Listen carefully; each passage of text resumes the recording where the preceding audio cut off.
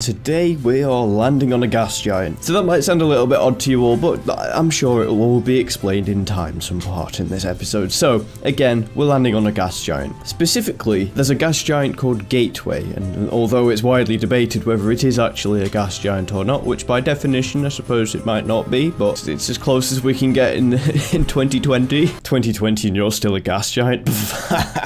But due to budget cuts, I wasn't able to hide these antennae within the craft, so I've taken my pilot with me, and we're just hoping that it doesn't succumb to drag as much as it should. And to make matters worse, not only will I be landing on a gas giant, but I'm sending a submarine as well. Oh no, everyone's gonna hate me so much. Alright, my gravity turn was not fantastic, I will be honest, I'll admit to that. that's not great. Alright, I'm burning out now. Now, unfortunately, I cannot say, well, I can say, but I can't reveal what is actually inside the fairing just yet. Can't release it yet, you know, I've got to enter a gas giant. For those of you who might have played default Kerbal Space Program, if you've ever tried to re-enter Joule, and believe me, that's a nightmare. Well, to put it into perspective, this gas giant is called Gateway, and it is, well, Joule is 6,000 kilometers across, or 6,000 kilometers in radius. This one is 10,000 kilometers in radius, so it's a wee bit harder.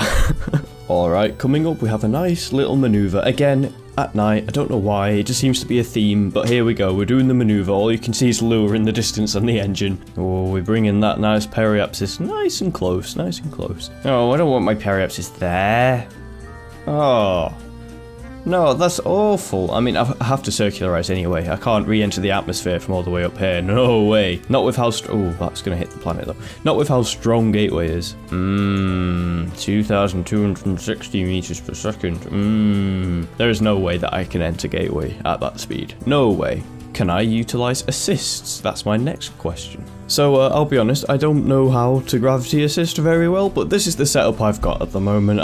Please let me know if this is garbage or not, but essentially, what I think it's doing is it's just slowing me down and kicking me out a bit. I think that will save Delta V. It was like 2,500 meters per second before. I mean, this is going to send me on a trajectory that'll hit Gateway. However, I think the burn from apoapsis here will cost less. See, look, I saved fuel. I saved 2,000 meters per second of fuel. I'm a genius. Sometimes my genius is almost frightening. Oh, I have made a severe and terrible lapse in my judgment. I didn't realize I'd be exiting quite like this. Aha, never mind, I think I'm gonna load that one back. Nope, I found a way to actually do it. Essentially, I've just burned out again. And instead of hitting comb here, I'm going to hit it on the way into Gateway. I'm going to pass it by within, or outside of its atmosphere. I'm going to leave it, and I'm then going to be orbiting Gateway. A fairly nice orbit, but I can just do a burn right up here to take me down to Gateway itself. Alright, it is time to enter the atmosphere. And you can just see the heat shield heating up a little bit there. It's a bit red.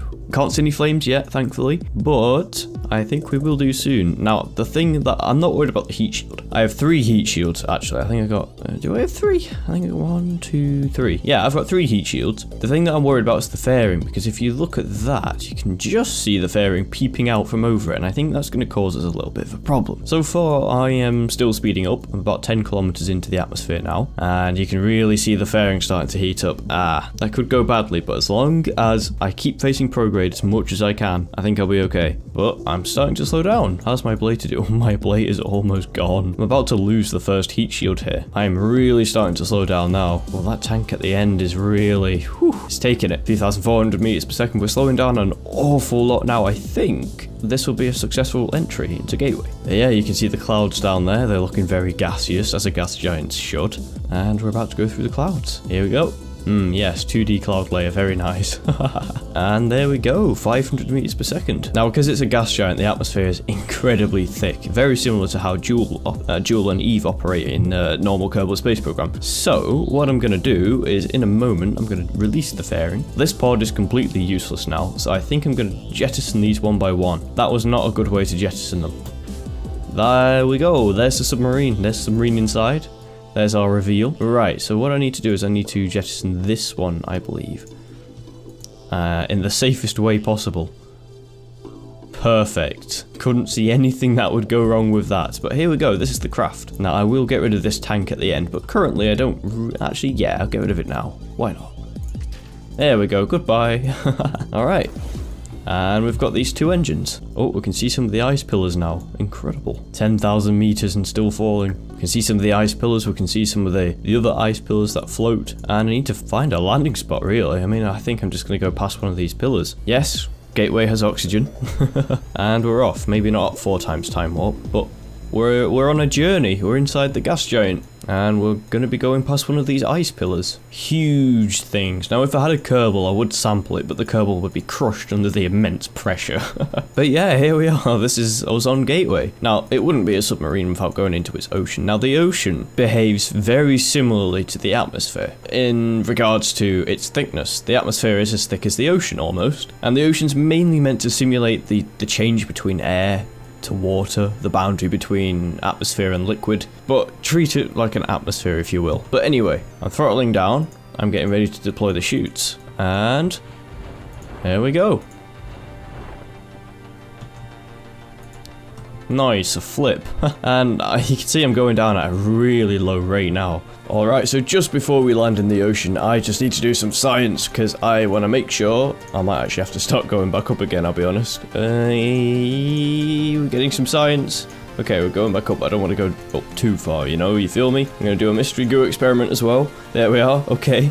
Alright, time to land. And there we go. We have now hit the ocean. Right, so I reckon I'm going to go past each of these boulders and I'm going to land on this flat area here. I think that's what I'll do. Then I can get... technically, I'll be landed on the surface of Gateway, which is going to be strange. So technically, I will have landed on this gas giant. So I'm just going to get... what is my craft doing either? I'm just spinning around. It's great. But yeah, what I'm going to do is I'm just going to let my craft touch down onto this rock here.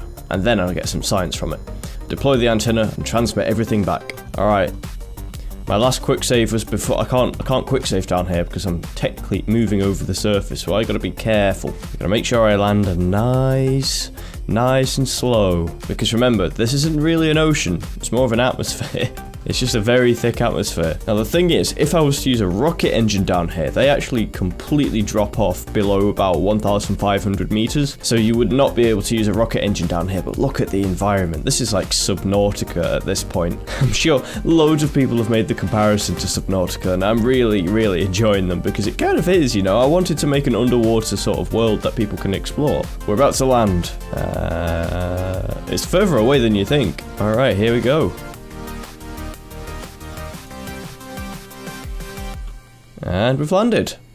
Sweet. We have landed on the bottom of Gateway. I'll shut these down now. Right, let's open the science container. I should have rotated it the other way, I'll be honest. Let's collect these experiments here. Gateway currently uses Lathes biome because I didn't really think Gateway would really have biomes. It might be something that I add in the future, but currently I just use Lathes. I mean, well. But we've got a heck ton of science. Can I actually extend that down here? Is this gonna work? Can I transmit all my data? Actually, hold on, I'll cancel that. I'll collect all the data, I'll review it, and I'll transmit it all like this. Right, my electric charge is on the way down. I'm still getting light down here though. Direct sunlight, it doesn't even say that it's underwater. Perfect. I don't think it's gonna be able to finish transmitting this one. Oh, I've just lost SAS. Let's turn that back on. There we go. Okay, I've got a signal. It's time to transmit everything. Oh, it's not in range. Am I on the back of Gateway now? I think my signal's obstructed now. Oh, I'm getting it through the relay orbiting Gateway, obviously. Right, so now it's night time. I'll warp into day. There we go. Okay, I've got a signal. It's time to transmit everything. I have a signal with the relay. That's why I wasn't able to do it before, because the relay orbits Gateway, and I have to wait for it to come round each time. And there we go. The submarine will stay down here for a little bit. It will go on exploration missions, but because of how large Gateway is, just looking at this, looking at how large Gateway actually is, it'll take time to make any progress. So anyway, guys, thank you so much for watching this episode of Kerbal Space Program. It was probably a little bit shorter this time, but I wanted to send something to Gateway, and, you know, it was kind of cool, you know, being able to say I've landed on a gas giant. But anyway, guys, thank you so much for watching this episode of Kerbal Space Program Beyond Home. If you like that, remember to leave a like and subscribe, because these episodes take a lot of effort to make, and I'll see you all in the next episode.